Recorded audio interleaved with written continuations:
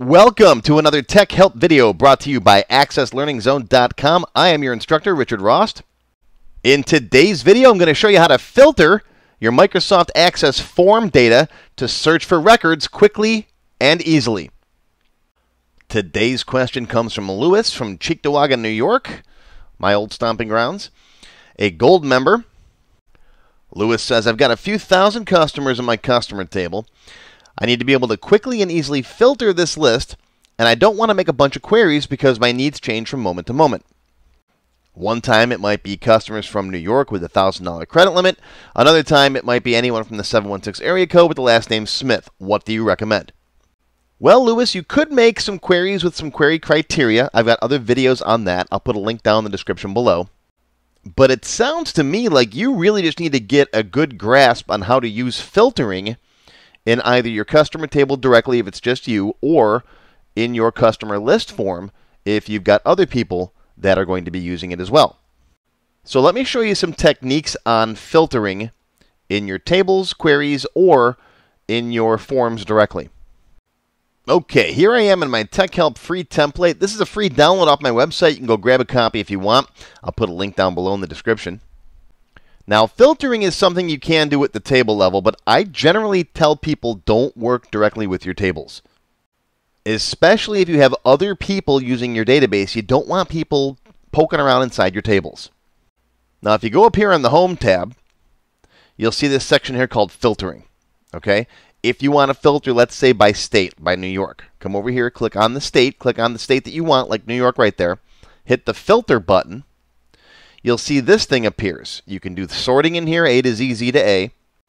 You can sort by a specific state. For example, if you want all of them, right now it's select all. You can turn that off and say, just give me New York. Now when I hit OK, there's New York. And you can see this little guy pops up there telling you that it's filtered state equals New York. All right, click that button again, and it opens up the filter window again. All right, if you want to see New York and Florida. And that can be a whole lot quicker than building a query, especially if your needs change from time to time. All right, drop it down again, go to select all. Want to see just the blanks? Click on blanks, and you'll see anybody who doesn't have a state. All right, or the state is null, we like to say. Okay, there's text filters here. Let me open that up for you. And this has a bunch of options in here. For example, equals, does not equal, begins with. This actually is easier and makes more sense if I show you with a name. Let me show you with a name, like here, Picard. Let me turn this filter off first of all. Drop this down, go back to select all. That effectively turns off the filter. There's also an option down here in the bottom. Right now it says no filter. If I put a filter on, let's say city. If I filter, let's say I want to see anybody but Buffalo and Fort Myers, right? There you go. Now you see how it says filtered down here? All right, you can turn that off right there. And now it's unfiltered. But let's say I want to see anybody from the amacron.com domain, right? Select amacron.com just like that.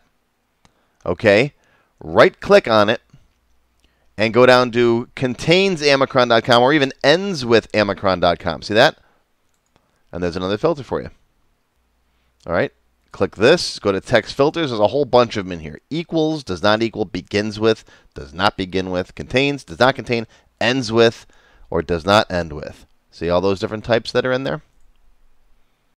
All right, you want last names beginning with the letter R, right? Right-click, begins with R. See that? And then I'll turn that filter off. Now, numbers and dates are treated differently as well. If you come over here to the number fields, let's say this credit limit is a number. Currency and number values get treated pretty much the same. Okay, so drop this down for credit limit.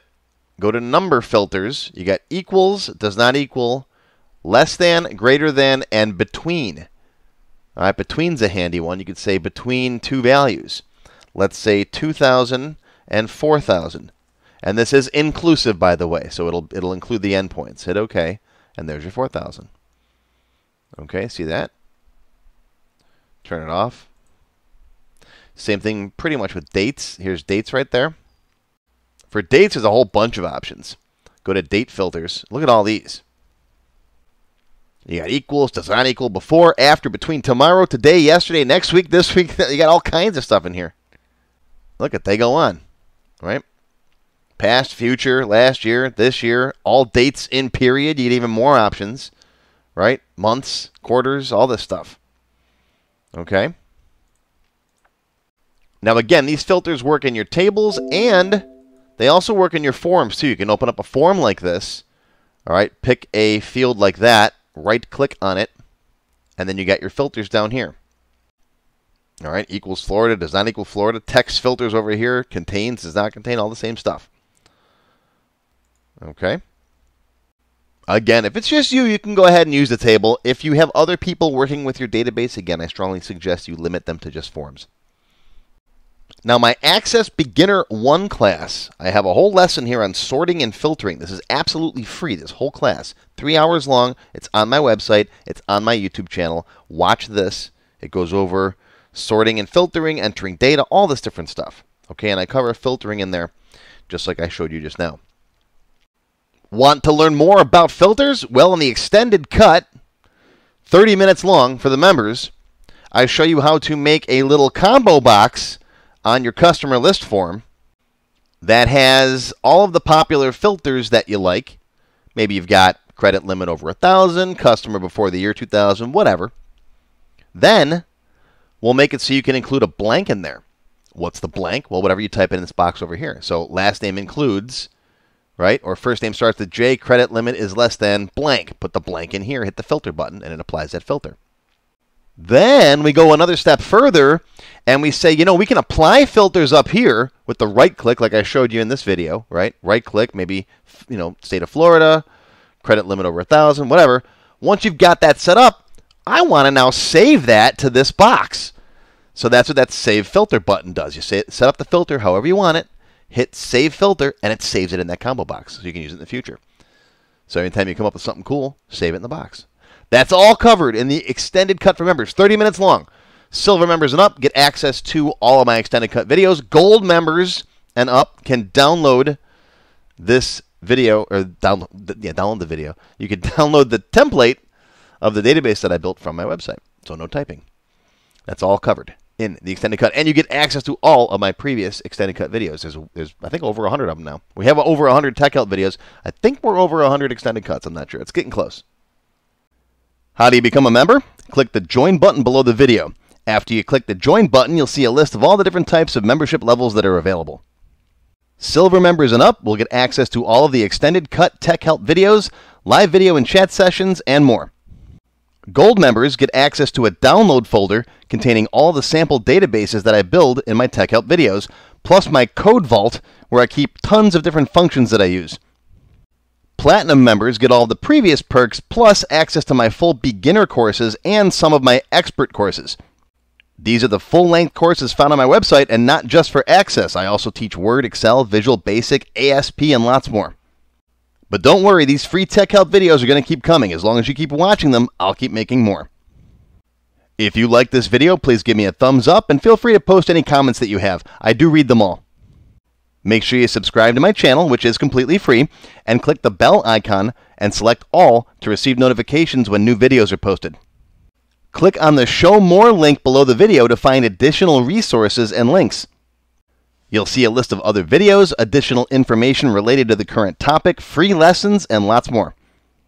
YouTube no longer sends out email notifications when new videos are posted, so if you'd like to get an email every time I post a new video, click on the link to join my mailing list. Now, if you have not yet tried my free Access Level 1 course, check it out now. It covers all the basics of building databases with Access. It's over 3 hours long. You can find it on my website or on my YouTube channel. And if you like Level 1, Level 2 is just $1. And it's also free for all members of my YouTube channel at any level. Want to have your question answered in a video just like this one? Visit my Tech Help page and you can send me your question there. Click here to watch my free Access Beginner Level 1 course, more of my Tech Help videos, or to subscribe to my channel. Thanks for watching this video from AccessLearningZone.com.